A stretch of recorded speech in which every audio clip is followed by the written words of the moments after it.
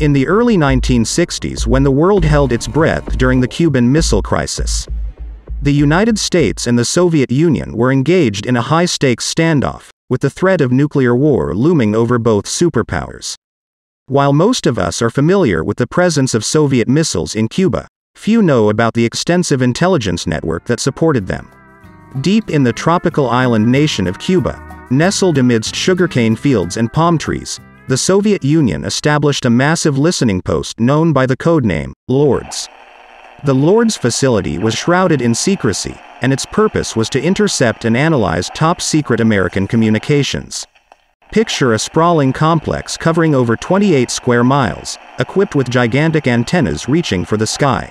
This Soviet intelligence behemoth was capable of eavesdropping on a wide range of U.S. military and civilian communications, including phone calls, telex messages, and even satellite transmissions. Its strategic location offered the Soviets an unprecedented advantage in monitoring the American military. But why did the Soviets choose Cuba? Well, it was a combination of factors. Firstly, Cuba's close proximity to the United States made it an ideal location for intercepting American signals.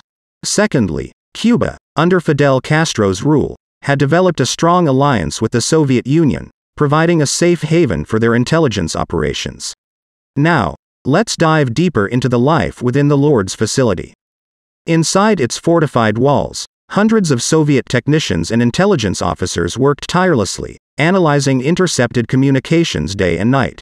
They used cutting-edge technology to decrypt, translate, and gather valuable intelligence for the Soviet military and political leadership. The scale of the operation was mind-boggling. The Lourdes facility had more than 1,500 staff members, including linguists, analysts, and technical experts. It resembled a small town, complete with its own power plant, housing facilities, and recreational areas. However, while the Soviet personnel enjoyed a relatively comfortable life within the compound, they were isolated from the vibrant Cuban society just beyond its boundaries. The Cuban people, for the most part, remained unaware of the true nature of the Lourdes facility. It operated under a shroud of secrecy, with its location kept hidden from prying eyes. The Soviet Union went to great lengths to maintain its cover, employing elaborate camouflage techniques to disguise the antennas and prevent detection from American surveillance planes. The Lourdes facility remained operational for nearly 3 decades, silently gathering valuable intelligence for the Soviets.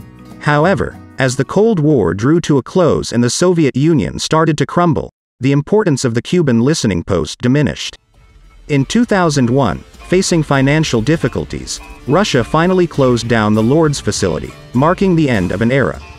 Today, all that remains of the once mighty Lourdes is a relic of the Cold War, a reminder of the lengths both the United States and the Soviet Union went to, in order to gain an edge in the ongoing struggle for supremacy.